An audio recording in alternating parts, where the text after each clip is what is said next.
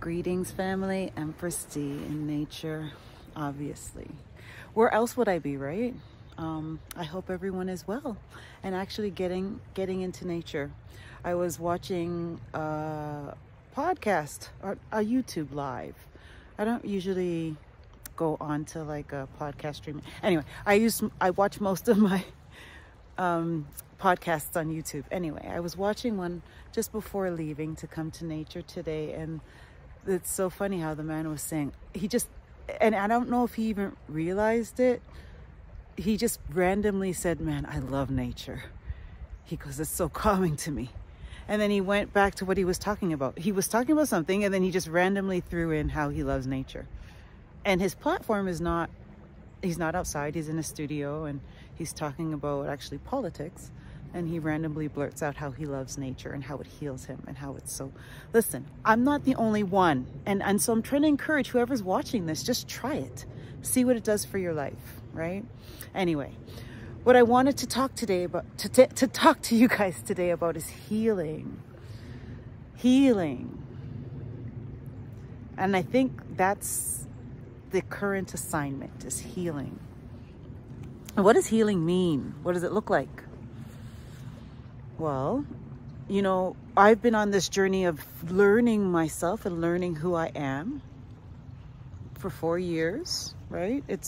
I've been on it longer, but most accelerated in terms of growth has been the last 4.5 years since the beginning of the pandemic. And is when I've shared with you guys, family, I started Nature Daily in October of 2020. So I'm trying to say, like, I've been on this journey for 4 years now, and it is the journey to knowing who I am and knowing myself. So on that journey, you discover the things in your life that aren't so healthy, and you kind of figure out how you got there, what that path was that got you there, family. So what I'm essentially trying to say is that the wounds that we have, the spaces in our lives that we're not happy with, whether it's our career, our finances, our love life, our relationships, it doesn't matter what area of life, but if we're not where we want to be in a certain area, our best bet to get to where we want to be in that area is to go back. Go back in time. Go back to your childhood. A really important exercise is to explore your childhood. The good and amazing times, and also the bad. Oftentimes, the experiences of our childhood, I shouldn't say oftentimes, the majority of who we are and how we show up on this planet. Sorry, I'm having trouble speaking today. The majority of who we are and how we show up on this planet is determined by our upbringing. I shouldn't say the majority, but it has a huge impact, right? There's lots of different things that impact it, but certainly our family of origin, how we grew up as children, will impact who we are today. And so it's often difficult to face realities of our childhood because sometimes they're not pleasant.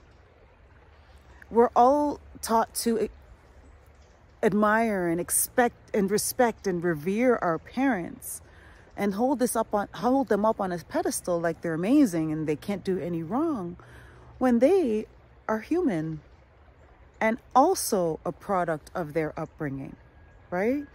And so that's how we pass down generational issues from grandparent to parent to child to grandchild. If one of those generations, one of those steps in there, one of those generations decides, no, it's going to stop with me. I'm going to look at this trend that's happened in our bloodline, and I'm going to change my behavior and therefore change the outcome for the generations to follow. And that's where we're at. We're at that precipice where all of us on this planet are encouraged to heal And to heal, we have to go back. We have to go back to our childhoods, to the difficult memories, to the painful memories, to the disappointment, the hurt. We have to evaluate it. And we have to ultimately heal from it and let it go so that we can move on. And that's what I think that each and every one of us on this planet is tasked with doing right now, whether we realize it or not. And I think that's why so many of us are going through such big challenges, or multiple challenges, one after the other, because we're at that moment in life where we have to be honest and real about who we are, where we come from, and where we want to go. And obviously where we want to go is how we want to rear our children so they do not continue the patterns that have negatively impacted the generations before you. So in my life, I've been doing this, and my children are getting the benefit from it, right? And I realize that a lot of the toxic traits that are across the bloodlines and generations, we're going to stop it with us, with me. I'm going to stop it. And so I'm rearing my children in a way, even though they're not babies, but they're most certainly at ages where they haven't started their own families yet, right? So we do have that opportunity to nip it, cut it, whatever generational traumas, curses have been passed down from generation to generation to us. We're nipping it in the bud, because I'm doing my darnest not to pass those along in my children, if that makes sense, right, family? And so that's where we're at. And it's not easy. It's painful. It's not easy, but it's necessary, and nothing worthwhile ever is easy. I don't know why we expect it to be as humans. And so this is where it can start for you, family. Like, just find a spot near you where you can either walk to or drive to, and come out in a nature space without your headphones, without anything, and just be with your thoughts. Go for a bit of a walk. See where your thoughts take you. Revisit that childhood. Cry, scream, talk to yourself. You can do that all in the nature space, right?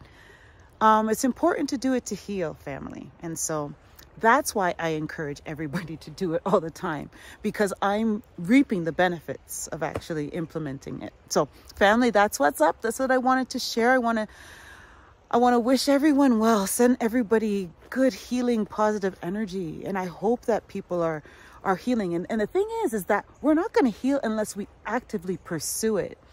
And we might not frame it as healing, but we have to actively be pursuing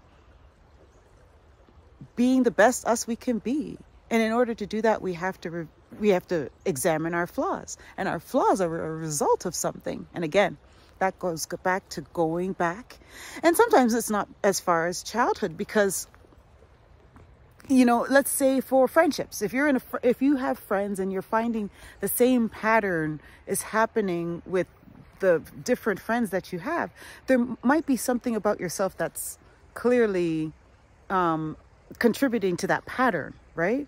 And so you see what I'm saying? We can apply it in every area of life. I feel like I'm being long-winded again, family. Anyway, thank you for taking the time to listen to this message, family. I love and I value each and every one of you, and I encourage everyone to get out in nature, okay? One love.